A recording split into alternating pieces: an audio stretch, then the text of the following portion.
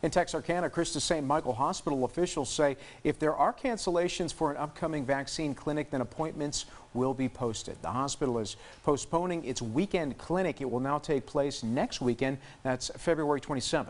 Coordinators of the clinic say any extra appointments will be posted on the 27th ahead of the clinic's second day, Sunday, the 28th. A hospital spokesperson says if you already have an appointment for this weekend, your spot is still reserved for the next weekend. We can get more people vaccinated, then we can provide more protection for all of us.